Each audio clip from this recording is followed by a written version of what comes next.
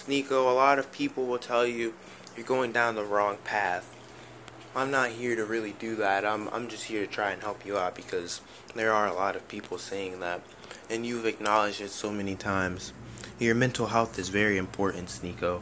I don't necessarily care about your mental health in a gay way that people will depict nowadays, but as a human to human, I think you really need a pet, man. You look like the type of guy that would have fish or reptiles. That's the type of pet I think best suits you. But yeah, you definitely need a pet. You seem to be perfectly set financially and in other places, you know. So it's like maybe you need to take care of something. You're so nonchalant and uncaring. When you get your pet and you start taking care of your pet and being like, I have a responsibility to uphold. I love this little shit.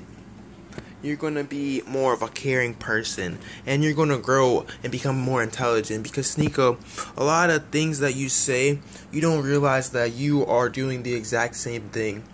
It's kind of sad sometimes, but I know you're a young man growing up.